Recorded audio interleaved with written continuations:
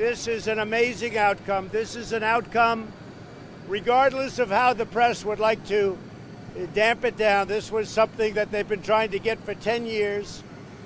You would have lost millions and millions of lives. They couldn't get it without a little rough love, as I called it. I just put out. They needed a little bit of that at the beginning. And then everybody said, wow, this is tougher than we thought. When those guns start shooting, they tend to do things. But I will tell you, on behalf of the United States, I want to thank Turkey. I want to thank all of the people that have gotten together and made this happen. This is an incredible outcome. So you have a 22-mile strip that for many, many years, Turkey, in all fairness, they've had a legitimate problem with it. They had terrorists. They had a lot of people in there that they couldn't have. They've suffered a lot of loss of lives also. And they had to have it cleaned out.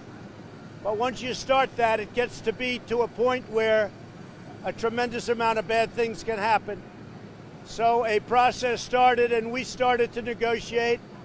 And I think that obviously the sanctions and tariffs were going to be very biting.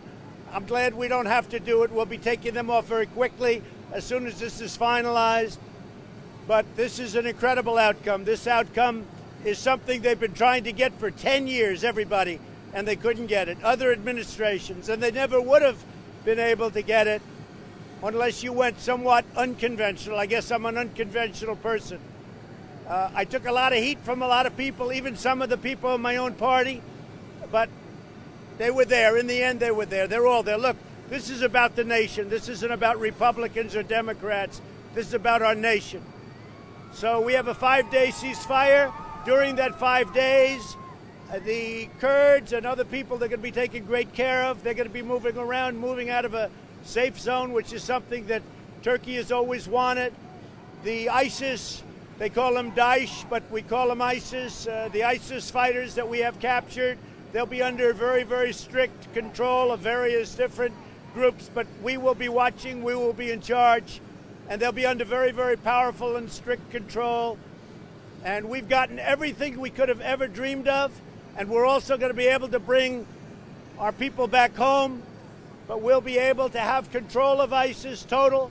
We'll be able to do whatever we have to do to get the rest of ISIS wherever they may be. They're never going to be ruling us.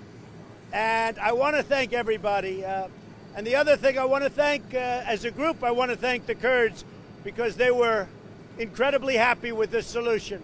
This is a solution that really, well, it saved their lives, frankly. It saved their lives.